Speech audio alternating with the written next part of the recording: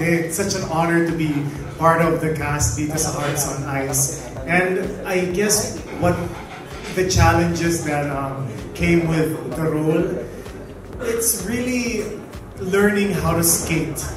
Dahil nung sinabi sa akin nila ito, paano nga ba? Unang tanong ko, sabi ko, tama po ba yung tama ba yung pinasa ko? Sure po ba kayong sa akin yung gusto ibigay? But I wanted the challenge. I wanted something to prove myself, and lalaan ko po talaga yung oras at yung hard work lalo po dito sa pagkakataon na binigay ko sa I was really grateful na nakuha ko yung dream role ko. It was very unexpected.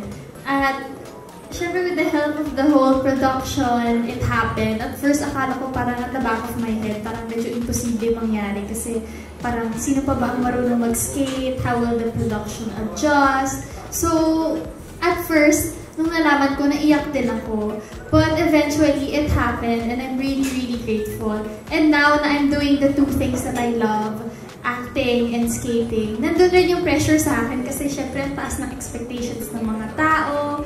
And sinasabi ko rin kay Direk na kinakabahan ako, na airing na. Pero he would always tell me na, I got your back, you did a good job. So, dasal lang. Hanggang ngayon kinakabahan pa rin ako kasi dapat na.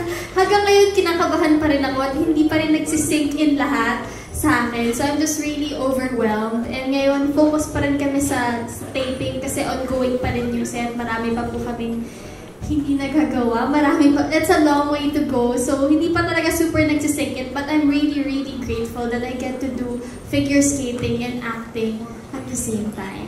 From the press, I hope you guys can support Hearts on Ice March 13 po. Thank you so much. Hello po sa lahat po ng mga press. Thank you so much for being here. Thank you for promoting. And of course, sa buong production ng Hearts on Ice, sa creative heads, na Miss Darling, Miss H, Miss Ed, Sir Jojo, direct to all the actors, my co-actors, the whole production, kahit yung mga staff, mga crew, kahit yung mga nasa portalet pa, sa lahat ng bumubuo ng Hearts on Ice.